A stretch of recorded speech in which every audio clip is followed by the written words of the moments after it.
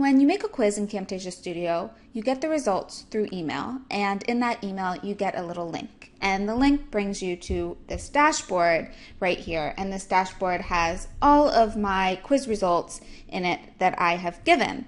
And if you click right here on the summary button, it brings you to the results for this quiz.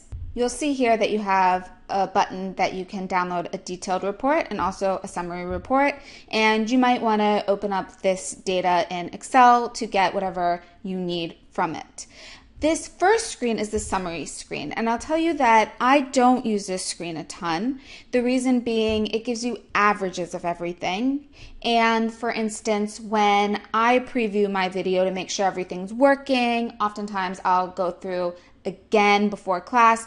I throw in a bunch of really low percentiles in there in terms of what percentage of the video I actually watched, and so that really messes things up a bit, and sometimes a student will go back in and preview it again, or they will have started a video and then had to stop the video and come back to it, or sometimes their video times out. So I don't find the summary screen to be the most useful thing for me, but it might be for you. What I do use a lot is the Viewer and the Questions tab. And so the Viewer tab allows me to sort things. I can sort them by last name if I want to go through and see who has watched this video. And like I just mentioned, you see, for instance, this student here had to log in twice. Maybe their computer kicked them off because they logged in at really similar times or something like that. And so they did actually watch the entire video, but it was split into two little reports. So you do have to be careful of that, but I've gotten used to it and it's no problem. I love this quiz content watch. It really gives me the ability to see if the student has sat down and watched the whole thing through without skipping through a bunch of the video. This data is just really nice to have in terms of helping students with accountability, especially my 9th and 10th grade Algebra 2 students. I actually give them about 2 or 3 days a week. I give them a 0 or a 1 in my grade book that I publish to them. And so that tells them, you know, I'm making sure that you're watching your video. And it's been really, really helpful to have this data for them. Another nice feature is having the time that they watch the video. For a student who maybe isn't doing as well, and you might notice that they're watching the video really late at night, that can be a great conversation to have with them. The Questions tab tells you all the questions, and actually when I start class I usually put this on my projector and we go over any questions that were difficult for the class.